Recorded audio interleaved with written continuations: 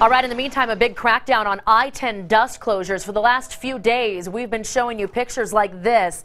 Walls of dust in southeastern Arizona. The dust and dirt so bad it shut down part of the interstate several times. Now, right now, transportation officials from Arizona and New Mexico are talking about the situation down there near San Simon and the constant closures of I-10. And now, as soon as we get details on what's coming out of that meeting, we're going to let you know. The state is also turning to gorilla snot to solve the problem on I-10.